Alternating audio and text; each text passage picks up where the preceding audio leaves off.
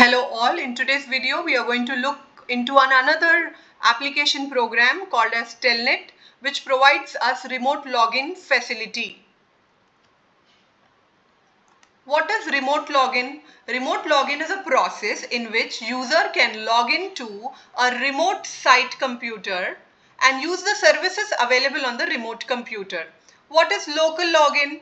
If you are logging in to a system which is local, then you will call it as local login.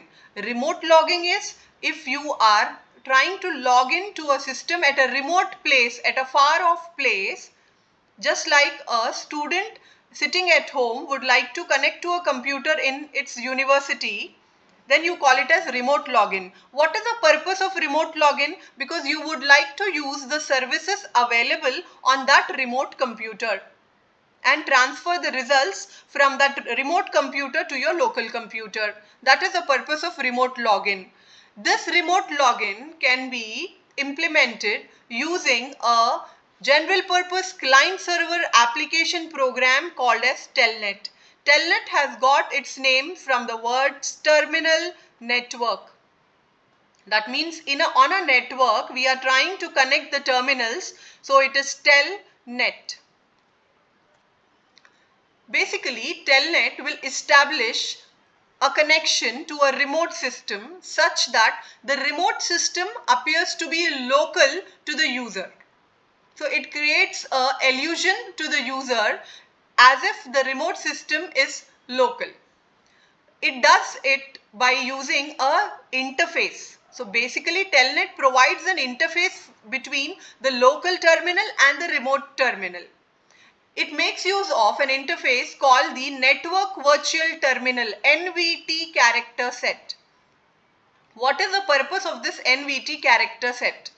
Here, the client will have its own representation of characters. So it makes use of the interface called as NVT, which will transform the sequence of characters at the client side into the NVT form. And this is being given to the server, where it will take the NVT character set and it will again convert it into its own form. This is done by the client program, Telnet client program at the client side, and the server Telnet program at the server side. Let us understand this. This is local login.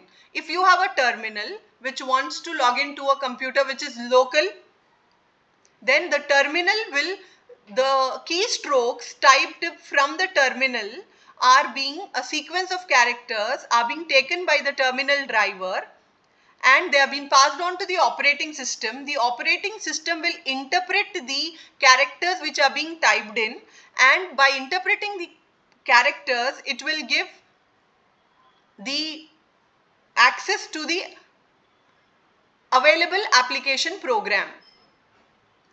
But in case of remote login, you can see I will have a Telnet client program and a Telnet server program, wherein the local terminal will, the character set or the commands or the data which is being typed will be taken by the terminal driver.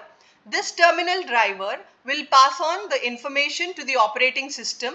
The operating system will not interpret on its own, rather it will pass on the characters to the terminal network, that is the Telnet client program. This Telnet client program will convert the character set into the NVT form. It is being converted into the network virtual terminal character form and being given to the TCP IP protocol stack so that it could be transmitted over the internet.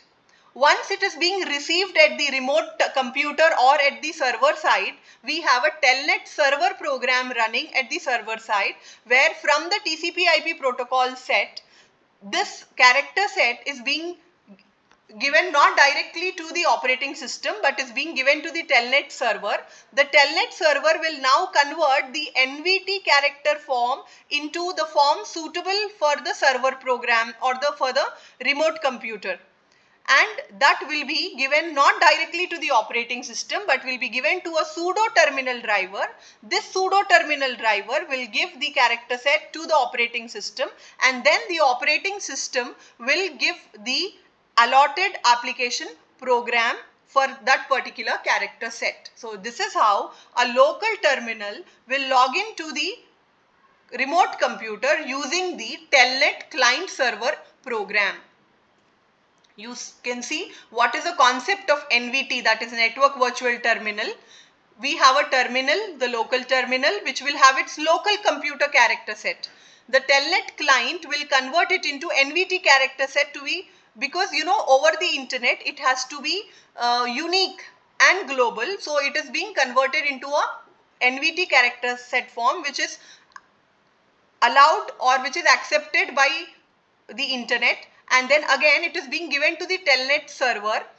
At the Telnet server, the NVT character set is again converted into remote computer character set, and it is being given to the pseudo terminal driver at the server side, and from here it will go to the operating system, and the operating system will invoke the appropriate application program requested by the local terminal on the remote computer. So this is about Telnet, a client server application program for providing remote logging. Thank you.